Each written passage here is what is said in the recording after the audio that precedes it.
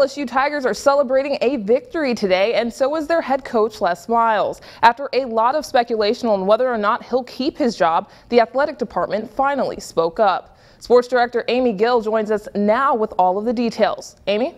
Thanks a lot, Lauren. Now, last night was just crazy in Tiger Stadium. The mood was seemingly that Les Miles would be coaching his final game at Tiger Stadium, especially after the LSU athletic department wouldn't speak out on his behalf all week long, and they lost a few recruits because of defection. Well, quite a curveball was thrown in the postgame when athletic director Joe Oliva announced that Miles would be staying. Here's a recap of that craziness that surrounded last night's game.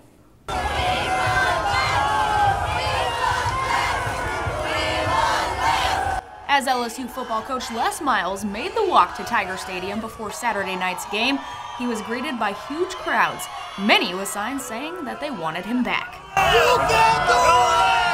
It had the feeling that this might be the final walk that Les Miles would take to an LSU game. Inside the stadium, there were many moments where it felt like Miles was saying goodbye.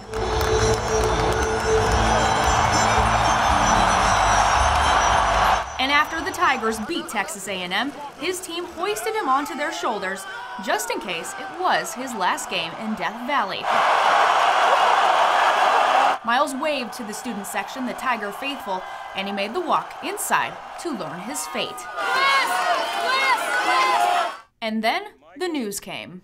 The season's complete, and I want to make it very clear and positive that Les Miles is our football coach, and he will continue to be our football coach. That's right, the Mad Hatter is staying. It's nice to have him come say, you know, the job you've been doing, you still can do it. I like that. Miles said it wasn't until after the game on Saturday that he got the vote of confidence from the LSU administration. King Alexander said, I want you to be our coach. And you are our coach. And Joe Oliva followed that up thereafter. You know, I want you to be our coach. And, you know, I said, magnificent. So Miles will build on his 111 wins at LSU, but he did admit that he knows that the team with Leonard Fournette and other talented playmakers need to do better next year. Pretty talented football team.